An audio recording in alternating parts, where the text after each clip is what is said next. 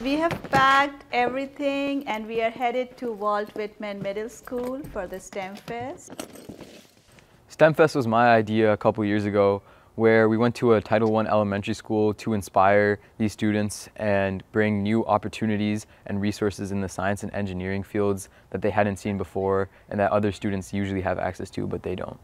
We have already registered 170 students thus far, and we are expecting to reach 400 elementary student kids and approximately 200 to 300 middle schoolers coming in.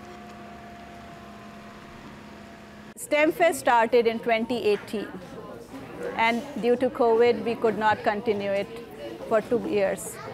STEM is like science, technology, and then engineering and maths. And now we have also incorporated A in it, which is STEAM. So it's like it's arts incorporated, like 3D printing and how to, design visual basics and all that stuff.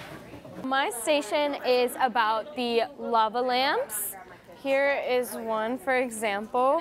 We use oil and water, Alka-Seltzer, and then we add in our food dye to make it more colorful and exciting.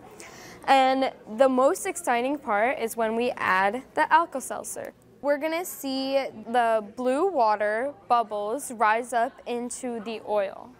This is just showing them the reaction that can be made from oils and waters and Alka-Seltzer, like what Alka-Seltzer contains in it to make this reaction. And it's just showing them like different liquids and their density. Okay, so 5. Like this? Yeah, there you go, you got it. So fold it like this. Can I try and fly it? Of course. I've never been to one of these before, so I'm just excited to learn new things and do experiments. My favorite part would be the lava lamp so far, because I've never had a lava lamp before, and it's really interesting. So my younger son, Akul, he wanted to understand if we can take it out to the community and not have kids come to these STEM fests, because not every kid is privileged enough to travel that far or to spend that kind of ticket to go to a STEM fest.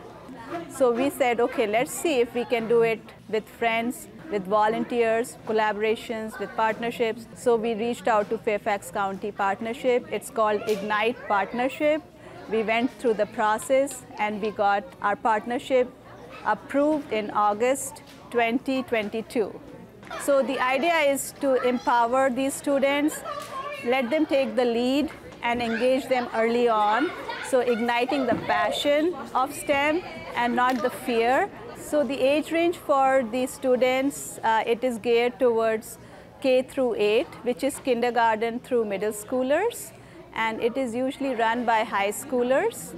And then we have parent volunteers. And then we have mad scientists here. They are performing experiments with balloons and all the fun stuff. Sophia's your sister? So we're going to make this go. Ready? Clap for Sophia's sister. Red and blue. So it's only red and blue, but we're gonna get green, okay? Yeah, so it's gonna become green, okay? Okay, what's happening over here? Do you see some raisins dancing? When I was younger, I thought like chemicals are like unsafe and those kind of things. This has like carbonated water, right? Aerated water, like soda, but you can realize that you can just use, your ordinary house vinegar, and you can use some sodium bicarbonate, which is just, soda.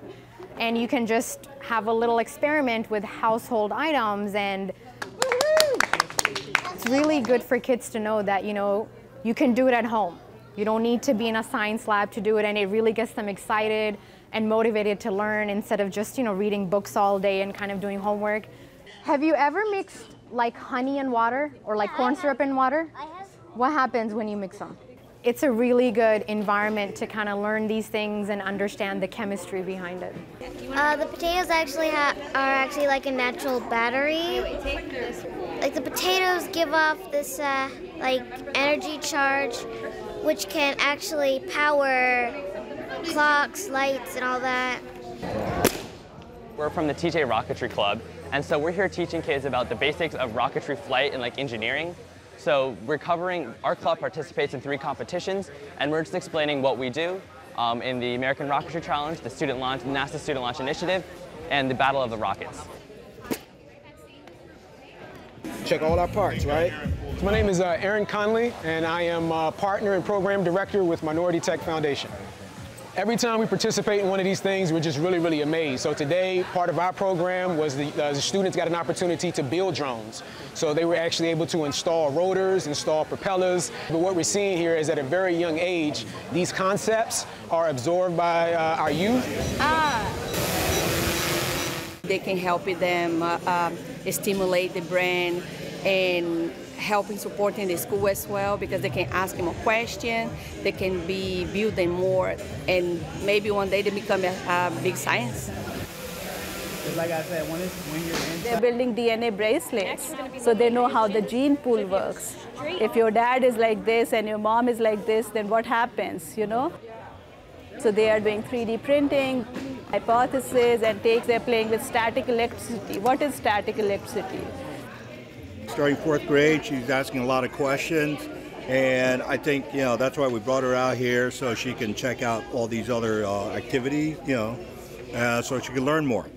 The earlier you can reach kids, the better. There are some parts of Fairfax County that are able to provide like an economic advantage, and so it is helpful to reach those who have those bright ideas, who have that mindset but doesn't have the opportunity. So you do need more funding from the county to reach these schools and to reach these areas that do not have that economic ability to fund their own science programs.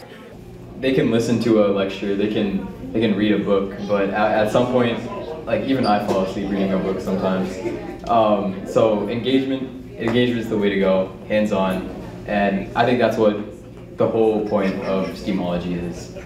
I like STEM, it's fun to do. I do it at least every day. So I do math. Why is that happening? I really don't know. So I think it's really fun and interesting how everything happens and how it works. This event so far has been a success, and we've seen like a big enough crowd that our Steamology, our word has gotten out to the underrepresented community in this area. So it's been really good that we could reach out to them. I've never been to one of these. I like it actually.